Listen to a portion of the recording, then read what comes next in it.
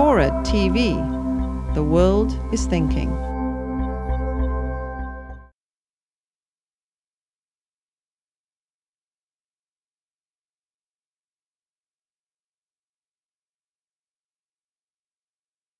So many people come up to me after I've given a talk or whatever, and particularly younger, like law students or college students, and they'll say, you know, I just always thought the Supreme Court was just so above politics, and I always had so much faith in the court until this decision, Bush versus Gore.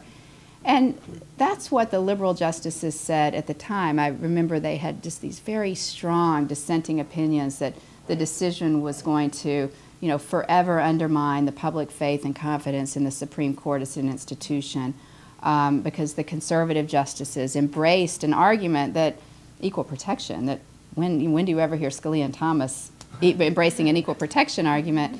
Ironically, the liberals, though, embraced a position that, more of a states' rights position, that they don't normally embrace either. I mean, that case kind of, on both sides, had justices.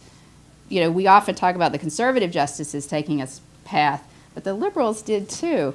The liberal justices that I talked to believe to this day very strongly that that case never would have been decided that way if the parties had been reversed. If it had been Gore versus Bush, you know, they say the justices never would have taken up that case. Just would have continued on down in Florida. But the conservatives are unrepentant. They say they had a duty to the country. It was a country in crisis. Justice Kennedy said this was a no-brainer. You've got a state court. Remember how the Florida Supreme Court was ordering these recounts to continue without any standards? You know, you've got a state court deciding a federal constitutional issue to determine a presidential election. You know, that can't happen.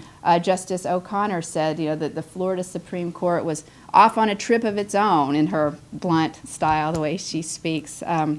So they had this duty to step in.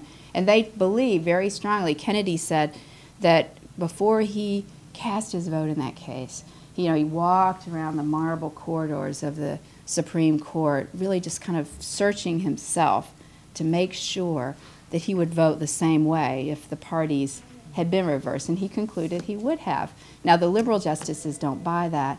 But the most fascinating thing I found out about Bush versus Gore was how Bush versus Gore really came about. And it was all through this swing vote, this moderate justice, Anthony Kennedy. The liberals, particularly Breyer and Souter, believed very strongly that they could get Justice Kennedy's vote. And they'd been successful in the past on abortion and school prayer and some of the other cases. They've been able to peel Kennedy off to have him join the more liberal side.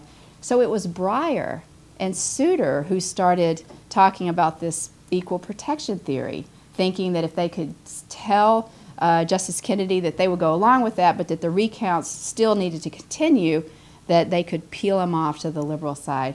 And of course, at the end of the day, instead what happened was they ended up with a mess. Kennedy embraced that equal protection argument, but he refused to go all the way with them and say, let the recounts continue. He stuck with the conservatives and said, you know, the recounts had to stop, and that effectively turned the White House over to George W. Bush. He is adamant that he would never have changed his vote. And he says if he had had one more day, he thinks he might have been able to change Dave Souter's vote or Steve Breyer's vote. I don't see any evidence of that.